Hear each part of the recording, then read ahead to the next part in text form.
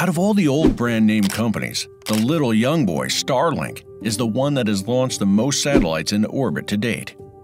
With over 30 successful missions and more than 1,700 active satellites, Elon Musk hopes for more.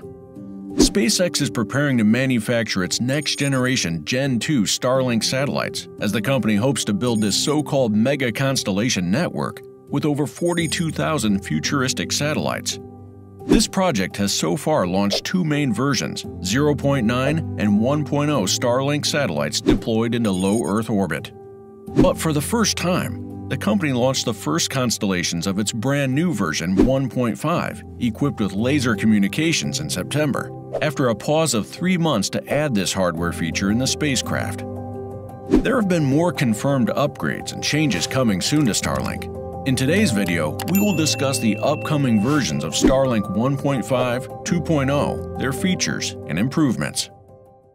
To understand these new improvements, let's take a brief history of the old versions.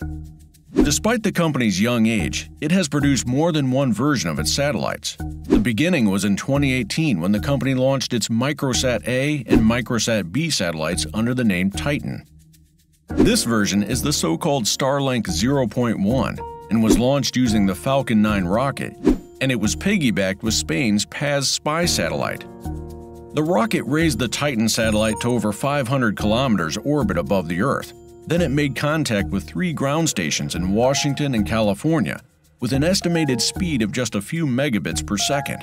But regardless of the low numbers, this version has successfully completed its mission, as the company released it as a short introductory test. After almost 1 year of orbiting in low Earth orbit, the team decided to deorbit this version in preparation for a new one. At this point, the team has gained the necessary skills to deal with the upcoming versions. Indeed, Musk and his team continued developing on the next version 0.9. In May 2019, SpaceX launched 60 Starlink satellites of version 0.9. This time was totally different than the first time. The satellite now has more features than even normal satellites, knowing that this is also still a beta version. The 0.9 version launched with foldable flat panels that were designed specifically to add dozens of satellites in one launch. It also has Hall effect thrusters using krypton, giving it the ability to reposition itself on orbit, maintain its altitude, and for deorbiting. It has a star tracker navigation system for precision pointing. It also has the ability to avoid collision with debris autonomously using data from the Department of Defense. And in total, the 60 satellites roughly held about 300 gigabits per second in bandwidth, or about 3 or 4 gigabits per satellite.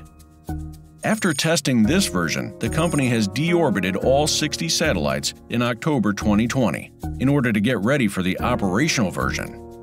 The 0.9 version was real proof that the company is capable of developing a satellite that is just a few steps away from changing the global internet. After this success, SpaceX made a huge number of launches, launching 28 unique Starlink missions to build its first operational constellation Starlink satellites version 1.0. In each mission, the Falcon rocket was carrying 60 folded satellites stacked on each other in the payload area.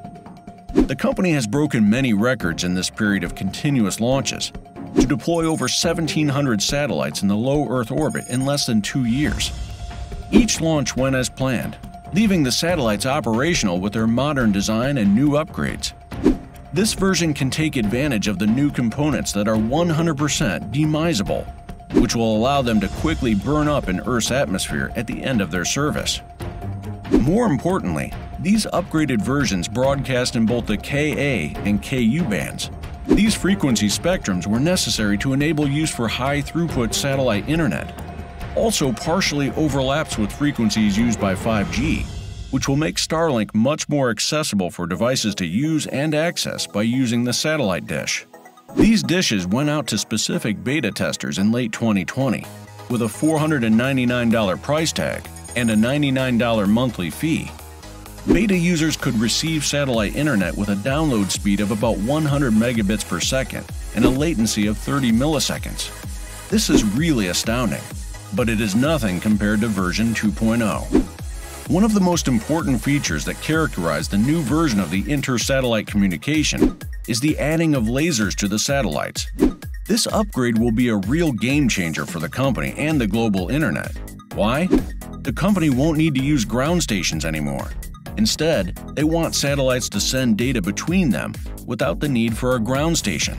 This is very important. Some areas are not qualified to have ground stations. Additionally, laser links take only a few seconds to lock on between satellites and transmit data at theoretical hundreds of gigabits per second. This will be the first time for any company or even country to build a constellation with this technology. So if this is just the only feature that the new version satellite will have, it will be great, as it will bring more benefits. Elon Musk said that the new version will be significantly more capable with launches in 2022. SpaceX launched the first batch of 10 satellites in September for the new Starlink version 1.5 with lasers for inter-satellite communication. The new version 2.0 is expected to have E-band frequency at about 60 to 90 GHz, upward of 30,000 additional satellites, and global coverage through laser links. Actually, there are a lot of underrated but significant benefits coming with version 2.0. And with thousands of satellites to be launched, there will be a huge difference in the future of internet satellites. Let us know in the comments, what do you think about Starlink version 2.0? And what will it bring to the future satellite internet? Thanks for watching.